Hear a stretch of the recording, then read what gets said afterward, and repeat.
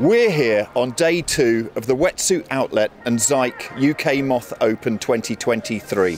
This is the deciding day, and on the first day we saw the Kiwis and Australian sailors really come to the fore, especially a young group of sailors from Manly Sailing Club who were absolutely brilliant on the water, getting a few first places and a couple of black flags, so they just need to put the consistency together, and we could see them really wrap up this event ahead of the World Championships. We've got about 15 knots out on the water coming from the east. It should supply fantastic racing.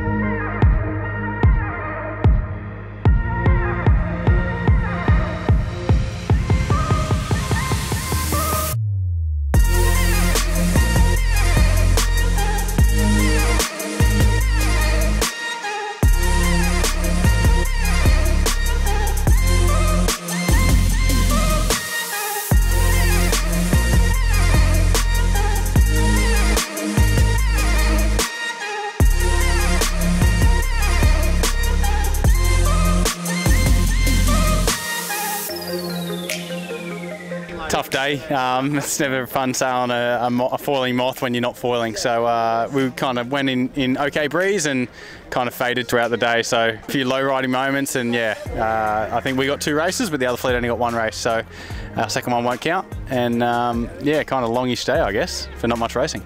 Yeah, super high level. I think this is my 3rd Moth Worlds and probably the highest level I've seen. I think it's going to be more high scoring than probably seen in the past, the Moth Worlds, and yeah, looking forward to it.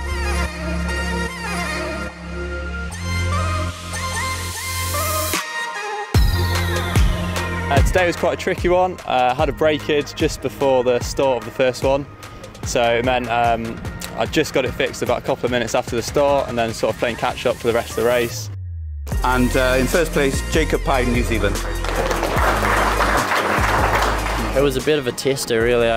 I haven't sailed against a huge range of people before. I mean, this is my 2nd international event and my 1st Moth Worlds, so I really got a good idea of the level of the fleet and the experience that I need, and really good to put myself in some tough situations and, you know, see how I can perform under pressure as well.